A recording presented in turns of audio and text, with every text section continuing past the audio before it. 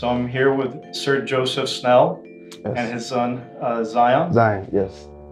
Joseph, tell me about your business, Zion's Bow Ties. Well, I started Zion's Bow Ties in 2014 with the desire to build a closer relationship with my son. Zion was a few years, had been born, and so I wanted to create something that caused me and my son to, grow tighter, as father-son relationship. Did you start doing this with your dad? I didn't. My dad,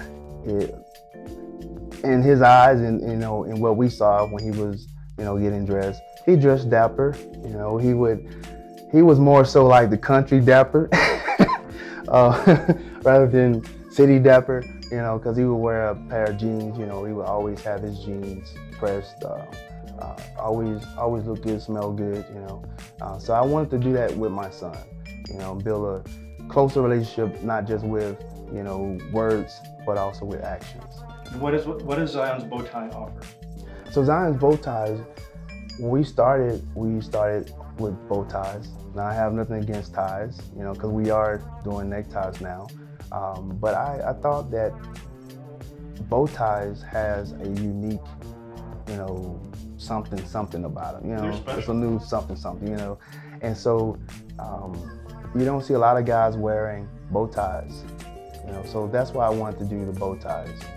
And I feel like it was, because on Easter Sunday, when I was Zion's age, Zion is 7, when I was younger than he is now, I would wear a bow tie. I never remember wearing a necktie. So I wanted to bring that, what I call dapper look back. Okay, what does dapper mean? Dapper, the word dapper, a lot of people don't use it, but the word dapper means, it describes a man or a young boy who has a neat,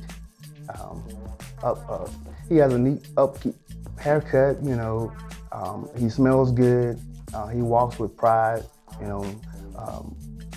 he appreciates life.